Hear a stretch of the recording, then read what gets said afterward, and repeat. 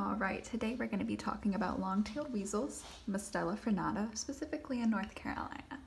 So long-tailed weasels are similar to both least weasels and short-tailed weasels. Their most distinguishing factors are tan and brown feet and a long tail, as given away by their name. They are also a little bit bigger than both least weasels and short-tailed weasels, which are also in the Mustelidae family. They live up to 8 years and reproduce every year with 4 to 8 offspring. Now, weasels eat small mice, voles, and rabbits, and other small prey. They are very ferocious little predators, and they have extremely high metabolism, so they are constantly hunting. They must eat 5 to 6 times a day. Now, that being said, because they are so small, they are also eaten by many other predators, such as coyotes, foxes, and other like big bird species. Actually, a lot of the records that we have of weasels, especially in North Carolina, are from big bird species. Like their feces and droppings contain weasel skulls and bones and things like that. But it's also worthy to consider too that because weasels are out so much, constantly going to try to get food, like I said, 5 to 6 times a day, they are constantly in a risk of being prey themselves and more exposed to predators such as large birds. I know it is being considered now that maybe large bird species and other predators are a reason for what seems like a decline in weasel species. But either way, weasels themselves are very ferocious little predators, and this slide kind of highlights their character. Here's a quote by Brandon Davis that says, "Their small stature, inquisitive nature, and aggressive temperament place them among controversy." And that is again by Brandon Davis at the University of Montana. And here's a picture that also kind of shows their nature. This is a weasel that was taken, it was actually taken of a least weasel in England, but it still kind of highlights the character of weasels and their little ferocious nature. This is a weasel jumping on the back of a bird, trying to kill it. Now granted, it's not unusual for weasels to jump on the back of their prey. They often will do that in order to bite the back of the neck and break the neck.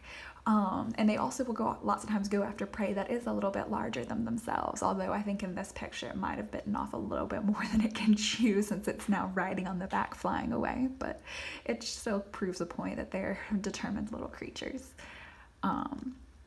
So what are the habitat requirements for long-tailed weasels?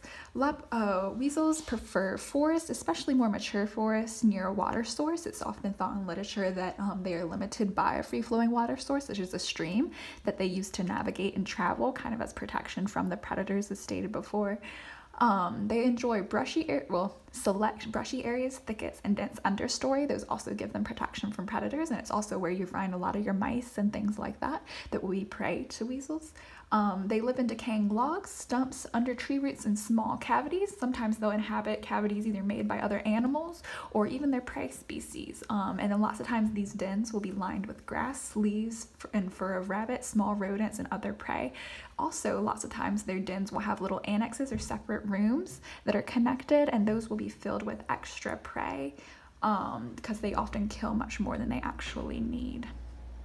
So here is a guesstimated range of long-tailed weasel species in North Carolina. Now it's a complete guesstimation. It is slightly based off of records that we have and also habitat requirements, but we really just don't know. There haven't been any studies done on weasels in North Carolina. We do get the majority of our information through the public, either through roadkills or also trappers as well give a lot of information. Now this map is a little bit more concrete than the last one. It shows the actual records that we have. Now all of these are museum records. There are some more with the Wildlife Resources Commission as well. They get a lot more as far as incidences involving weasels and that kind of thing, but these records are ones that come from the public to the museum, either from a sighting or a roadkill or something like that. And you can see that there are records of weasels throughout North Carolina, Piedmont mountains, and coast, although the blue spots up there are kind of questionable purely because it's from Lee, the publication in 1982, and that's a little bit more outdated. We do think that the population has declined since then, or at least it seems so from our records. But that's where research comes in, is we're trying to research and learn more about weasels specifically in North Carolina and really nationwide. Here's an example of Brandon Davis at the University of Montana. Him and Dr. Case, who actually works at NC State, developed this baited tube technique to trap weasels. Brandon Davis is now using this at the University of Montana in the Mills lab, who also used to work at NC State. And his study runs from August to April, and the tubes that they use mimic natural cavities that weasels would have used. Now these tubes, they mimic the cavities. They give it more, because the cameras are so close, they give it a little bit more of a focal point for the weasels to go into.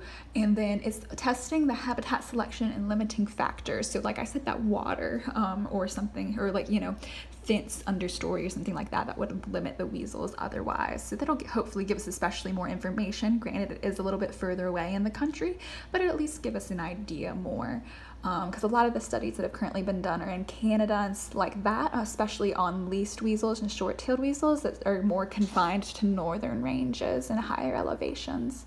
And that brings me to this North Carolina Trappers Association research grant. Now I got this grant in October of 2018, and I am deploying the same technique that Brandon Davis used with his baited tubes, but on a much, much smaller scale.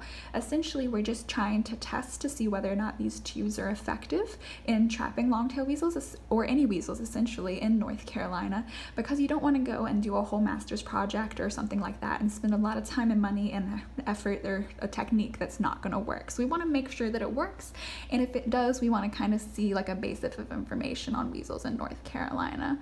And that study will hopefully be completed by May of 2019. So thank you. I hope you enjoy this little cartoon of a weasel, and I hope you walk away with a little bit more information about weasels, especially in North Carolina. Thank you.